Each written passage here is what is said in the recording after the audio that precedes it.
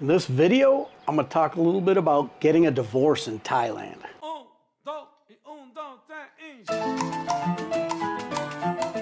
What's up guys, it's Greeny, and in this video, I'm going to talk a little bit about, well, slight little bit about marriage and about the divorce process in Thailand.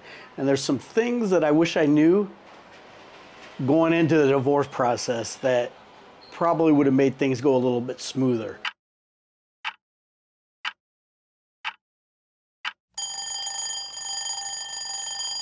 Luckily, it worked out for me, but if you don't pay attention to some of these steps, it may not work out as well for you. So, what's new with me?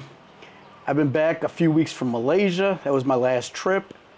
Sick as a dog. I think I got something on the airplane, and you know, it's just a pain in the ass. Every time I go somewhere, I come home and it's like I'm out of commission for 2 weeks. So I've been doing nothing. It's like I finally feel better. It's like I've arisen from having a coma. Like I'm just finally like back alive a little bit, and it feels pretty good. So like the title says, I'm going to talk about divorce a little bit in this video. And ever since I was divorced back in July in Thailand, I've gotten a lot of questions, you know, on the subject. And there's a few things that I really want to stress just to help you guys out that are contemplating possibly, you know, getting divorced in Thailand or even getting married in Thailand. You know, there's just things that you should do to cover your ass to make sure everything is going to be smooth. Now, going into a marriage, you're not thinking about divorce. Why would you? You know, everything's happy, you're getting along great, or else you probably wouldn't be getting married. Who even wants to think about the negatives or what could happen to make things end badly? But it happens. I read a statistic not too long ago that 50% of marriages are going to end in divorce. And if it's your second marriage, 70% are going to end in divorce. Third marriage, only 10% are going to make it through. So you got to be pretty lucky if it's your third marriage to make it through. It's a 90% divorce rate. And I read that somewhere, and I can't quote it. I don't know where I read it. And maybe it's just some BS, one of these, you know, these little memes you see on Facebook or the internet or something. But I read that somewhere. So of course, you're never planning for anything to happen bad. But word of advice is, before you even get married, you get a prenuptial. And this made things very smooth getting a divorce here in Thailand. So with a prenuptial, you want to spell certain things out, like, you know, what are you going to give the person if you get divorced? What are you not going to give the person? Are you going to pay alimony? Will there be no alimony? What is each person bringing into the marriage? Because Thailand, the law is similar to America, where if you were to get divorced, it's only 50% of like what you earned, what you made together as a married couple. That gets split up. You know, that's the legal way it goes. So say if you had a business in Thailand and you made 100,000 US dollars in Thailand, however many baht that would be, and say maybe you saved 50,000 of it and spent 50,000 over the time you were married, then you would split that 50,000 you had in the savings 25-25. But you got to have it spelled out in the prenuptial what each party's coming into the marriage with. In my specific situation, you know, I owned a condo.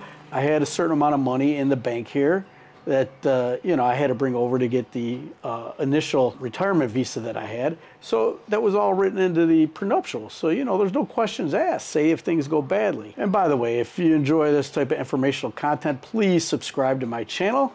You know, maybe later on I'll make another video about how much the divorce cost me or how much I spent being married, or, you know, just all the costs involved.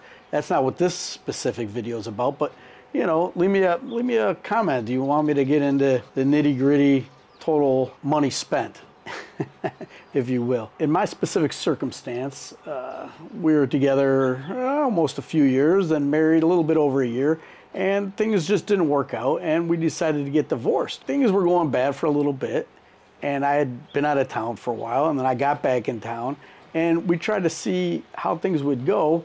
And things didn't get any better, so we decided to get divorced. Well, divorce here in Thailand, it's kind of like breaking up.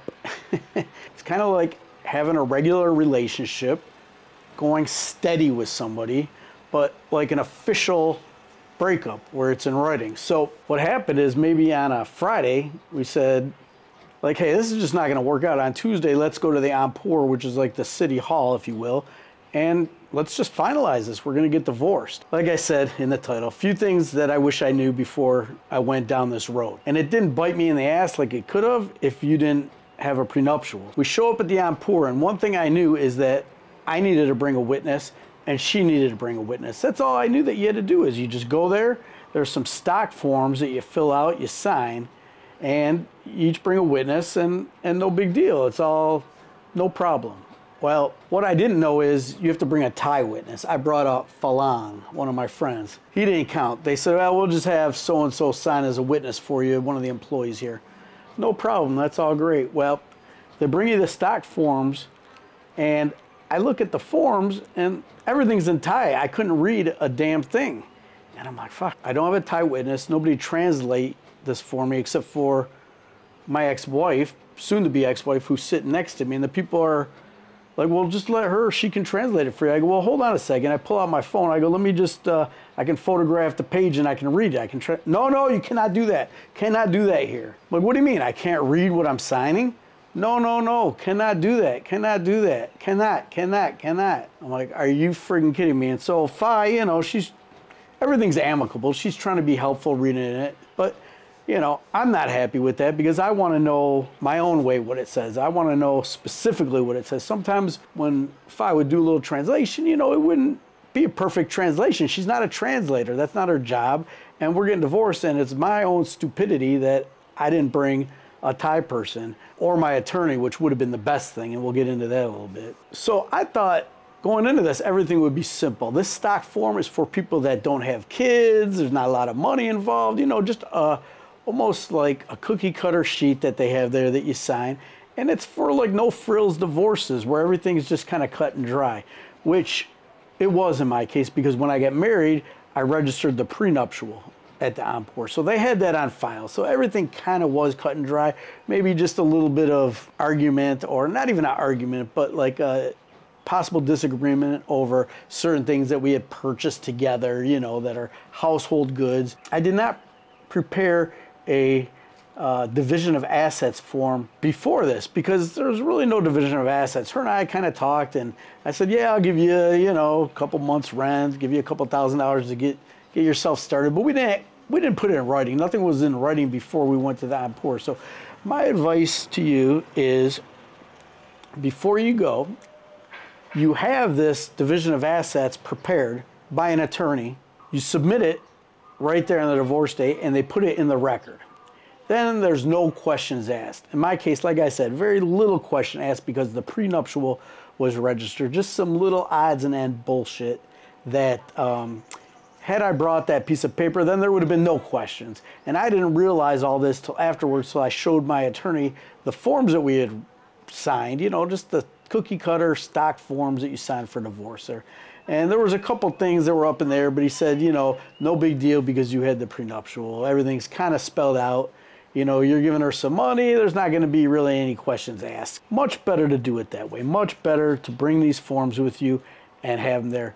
Much better, really, to have your attorney come with you with the forms already signed by both parties and him be your interpreter and your witness at the proceeding. Then there's no problems. You'll never have to worry about it. Everything will be good. In my case, we just went afterwards. We prepared the document, the division of assets, and we signed it, and everything's good because everything was talked about. It was amicable, but a lot of times these divorces here are not going to be amicable. Ladies may want a lot more than they're entitled to, and they may think they're entitled to a lot more than they are, or maybe they are entitled to certain things, and you failed to discuss it or get everything worked out beforehand, and then you just go willy-nilly, get the divorce, then things could go to court. Then it could go to court, and you're like, well, I'm already divorced, you know, but now we're in court. Like, what the hell is going to happen here?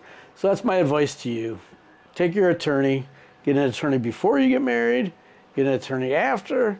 If you guys have any other questions about going into the marriage, before marriage, prenuptials, or if you're just dating somebody and you're going to live with them, there's a right way and a wrong way to go about that too. Because things can stick you in the ass here, even if you're together with somebody and not married. And so I'll go over that later. If you have any questions about that, you know, just let me know. Drop me a comment. And like I said, that's what I wish I would have known. I wish I would have known, already have the division of assets done, B, bring a bilingual witness that's a Thai citizen, and serve those papers at the divorce proceeding, have them put it in the file, and then it's over. It's really over. If you don't do that and you didn't have a prenuptial, it can get tricky. It can get messy. Anyways, if you enjoyed this short video, make sure you give me a thumbs up. Please subscribe to my channel, and I'll see you in the next video. Greeny out.